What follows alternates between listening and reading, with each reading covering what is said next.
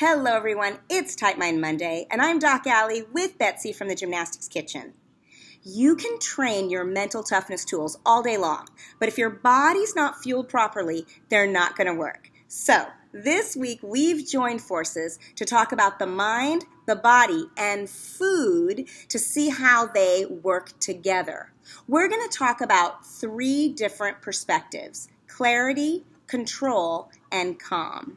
Let's start with clarity. To be a great gymnast, you need to be thinking clearly all the time, especially to make corrections and retain corrections. When you fire a thought, it travels on a neural pathway, and that pathway is wired together with myelin. Myelin is bound by omega-3s. You need those omega-3s to think clearly. When your mind is fueled properly, your thoughts and your corrections can happen as fast as 200 miles per hour. Right, and the best way to fuel that brain is through omega-3s, like walnuts and pumpkin seeds. You can put them on your salads or even in your yogurt. Next, control. Mainly emotional control.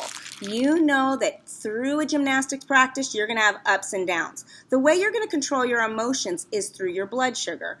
If your blood sugar is too low, you might start to feel a little bit anxious. If it's too high, you might start to feel a little sad or depressed. That's right. And the best way to control blood sugar is through complex carbohydrates, like oatmeal and like sweet potatoes. And my favorite thing to do to control that blood sugar is add cinnamon to both of those. And finally, calm. You're at a meet. You're doing all your Doc Allie Tight Mind tools, but you're still feeling stressed.